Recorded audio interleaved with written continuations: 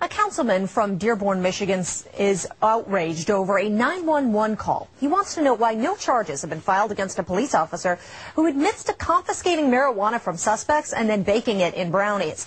And once he and his wife were full and high, they thought they'd overdosed and called 911. I think I'm having an overdose at the store with my wife.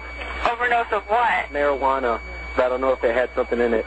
Can you please send rescue? Did you guys have fever or anything? No, I think we're dying. Okay, how much did you guys have? I don't know. We made brownies, and I think we're dead. Time is going by really, really, really, really slow. Well, instead of being charged, Instead of being charged, the police department let the officer resign. His wife was not charged either. So far, police officials have not commented on the case.